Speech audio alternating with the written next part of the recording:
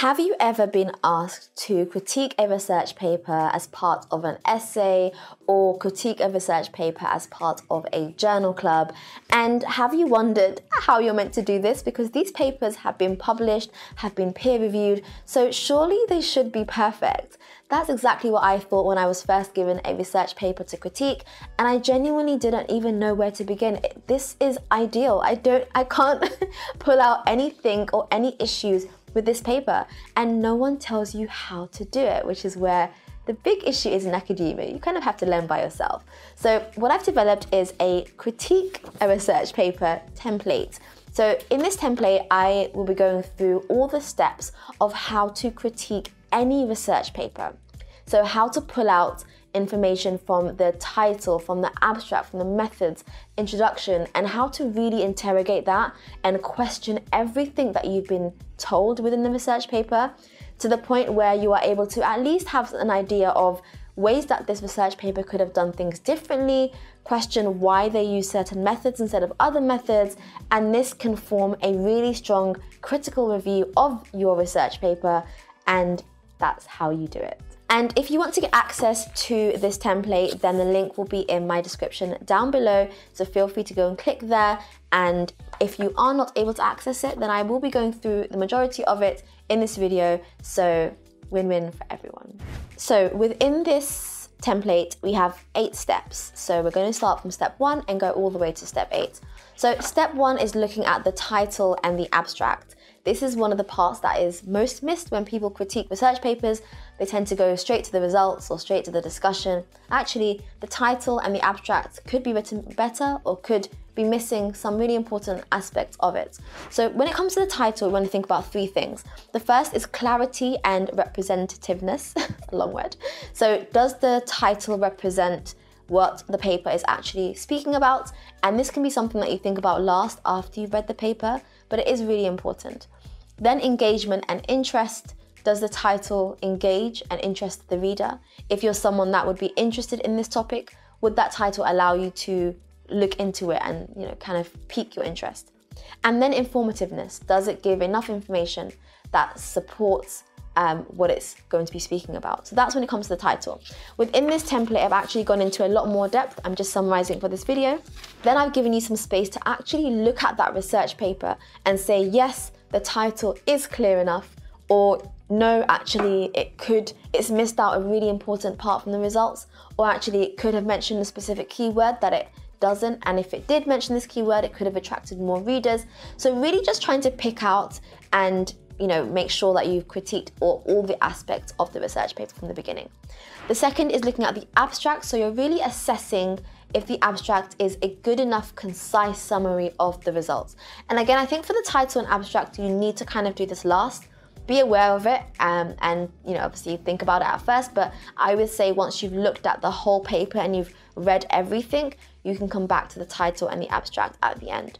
So the abstract I've written, it should be complete, it should be engaging, it should align with the paper and accurately reflect the results, and it should also have keywords that are relevant to the topic. And again, I've left some space down here for you to fill that in for your particular paper.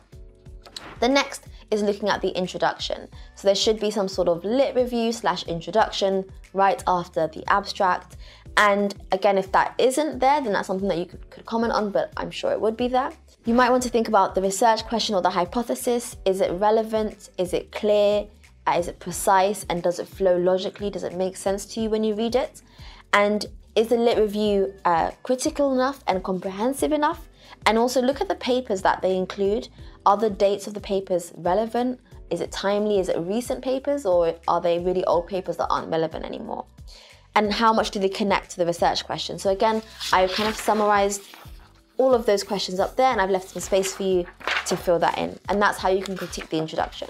The easier parts to critique are the methods and the results, of course, because there are so many different ways and variations that you can do this. So for the methodology, I've boxed this up into 4 different aspects when it comes to thinking about the critique. The first is the research design, the second is sampling and the participants, the third is data collection, and the fourth is data analysis. So these are 4 different kind of, I would like to say categories, but when I look at methods, I won't speak about the analysis and the sampling at the same time, right? Let's think about sampling first. Let's think about whether they use the most robust methods to actually get these people or these participants to take part in the research paper, and think about sample size and demographic and things like that. And then later on, I'll think about the data and analysis and the methods that they use to actually look at the data. So I've kind of categorized that in 4 different sections, and I've left questions for all of them. And again, like I said, lots of space for the methods for you to fill it in, because this is probably the most heaviest critique that you'll have. The next is looking at results. And again, I've categorized the results critique into 4 different chapters. You've got the presentation of the results. So actually looking at the physical presentation, does it make sense for them to have used certain graphs, certain visual aids? How clear is it? Is the data quantitative or qualitative? If either one, like, is it relevant the way they've shown the results?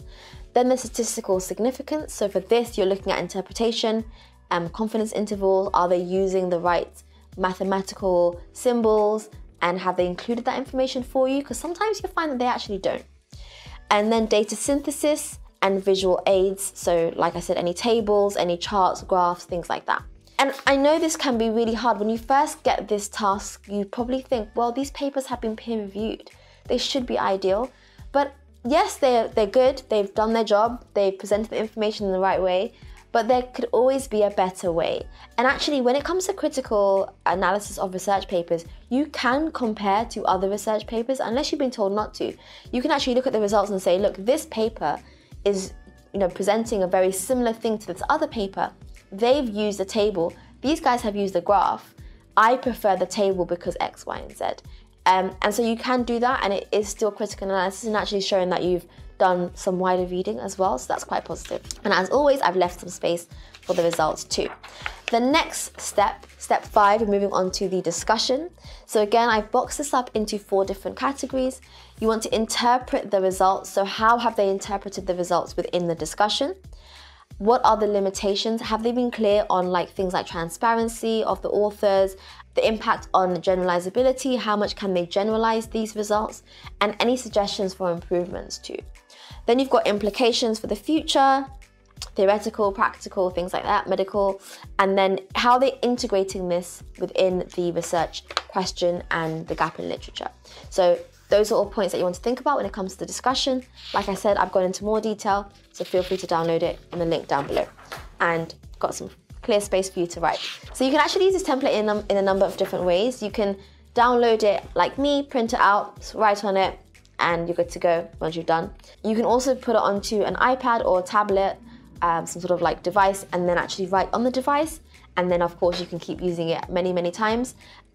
Or you can convert it to a Word document and type on it as well. So there are so many different ways that you can use this template, which makes it really flexible and really easy and practical for anyone to use. The next section is the conclusion.